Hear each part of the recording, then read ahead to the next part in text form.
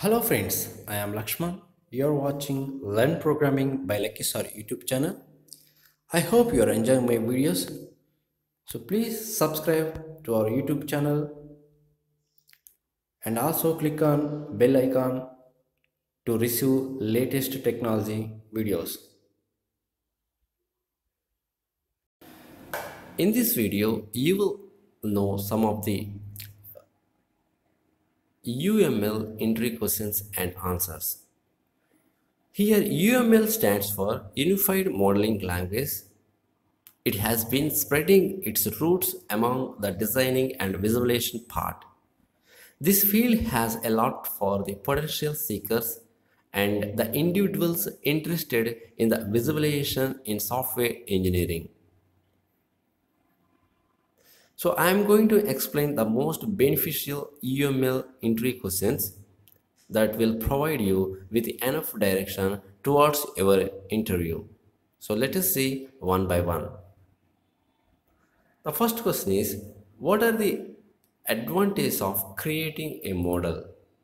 There are a number of advantages for creating any model, like they help to document the entire system, they help to make templates for the construction in the system, they help in the visualization of the system, the structural dimensions of a system can be specified. The last advantage is modeling is entirely accepted by the engineering techniques. The next question is, what do you understand by UML? UML stands for the Unified Modeling Language, and it is also a graphical language for visualization, construction, and documenting for the artifacts of any of the system. You can efficiently create the blueprints for various aspects before the actual physical implementation of the system occurs. The next question is, what is known as static diagrams? Static diagrams are also known as structural diagrams. They are class diagram, object diagram, component diagram, deployment diagram. The next question is, what are the elements which are used in activity diagram? The significant elements which are used in the activity diagrams are activities, transitions, decision points, and states. The next question is, what are the messages and dynamic diagrams? Messages are the specifications for any sort of communication. When a message is passed, then the estimated action is expected, which is basically a statement for the execution that held prior. Dynamic diagrams are also called the behavioral diagrams.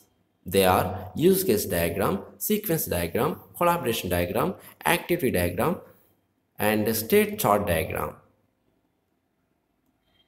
The next question is, what are the difference between activity and sequence diagram?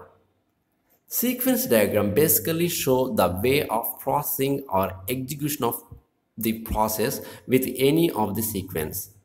Sequence diagrams are entirely focused on the representative interaction among different objects. On the other hand, activity diagrams actually detect the following phases. The first one is depicts the operational workflow in the system. The second one shows the actions and sequences for a number of objects. The next question is, can you name the types of modeling? There are basically three types of modeling used. First one, architectural modeling, behavioral modeling, and structural modeling.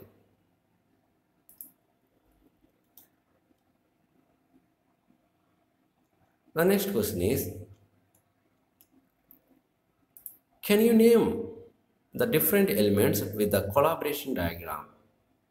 There are basically three types of elements of a collaborative diagram. The first one is object, and second one relation, the third one is message.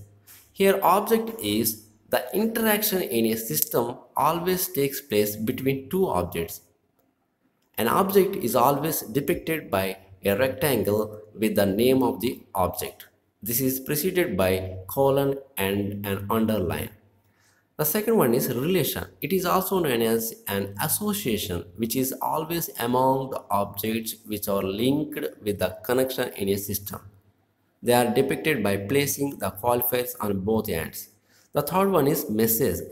An instance of communication from one point to the other significant point or destination is a message. It always depicts the interaction that is offering between the objects in a system. The next question is, what are the elements which are utilized in the state chart diagram? The elements which are in the state chart diagram are initial state, state, transition, event and action, final state.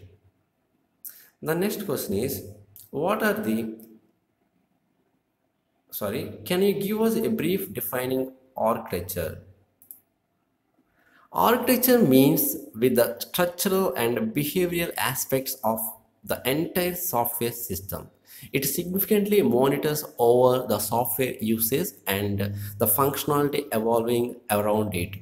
With architecture, the entire performance is economical and all the technical constants can be well managed.